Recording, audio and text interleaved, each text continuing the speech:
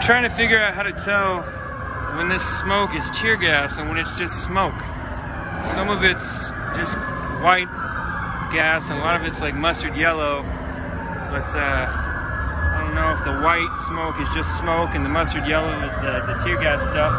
It's every time I think I have it understood, I get gas in my face. Tonight, it was like it was 2 nights ago. You can't really tell where you're supposed to be and where you're not supposed to be. There's no curfew tonight. Most of the protests tonight have been peaceful, but a little while ago, I was at Pioneer Courthouse Square. Kind of jarred a little bit. I was at Pioneer Courthouse Square, and there's a small gathering of people there. Mostly people were just hanging out. There was a group of skaters there, and it was pretty peaceful.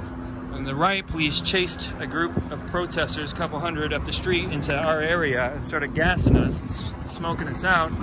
And there's a different one. I haven't seen that one yet. And so we started going the way we got told, walked a couple blocks that way, and the police started coming at us, pushing us back the other way. We turned down another block, and then we get another group. It's understandable. The police are chasing little pockets of protesters, violent protesters, unpeaceful protesters, I guess rioters. They're chasing those little pockets everywhere, trying to scatter them. But for the peaceful protesters, sometimes it's hard to tell where you're supposed to go, even if you're just trying to get home. I just talked to one guy that said he didn't know where to go. He was trying to get to his car, but he wasn't able to get to it because of this stuff.